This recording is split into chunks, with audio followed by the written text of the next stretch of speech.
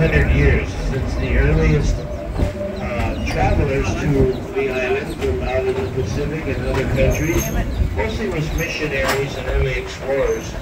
They didn't have refrigeration on those old ships, so they would bring live animals for sustenance, and they brought goats, pigs, and chickens. And that's how the chickens first got here.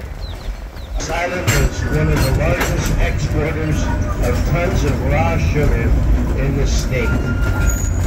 Eventually, Coletti joined forces with the company in West Side and North Shore and East Side as well.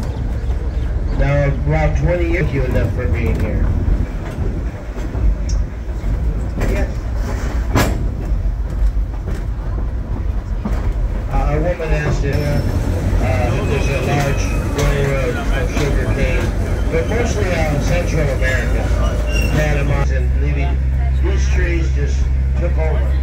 They're everywhere. It's not a real bad situation for us. They are kind of pretty.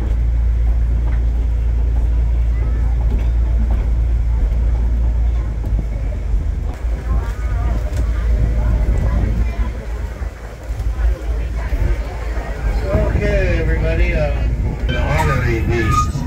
We've had Red Bull since he was a baby. He's now 15 years old. He doesn't like when the men look at his women too long.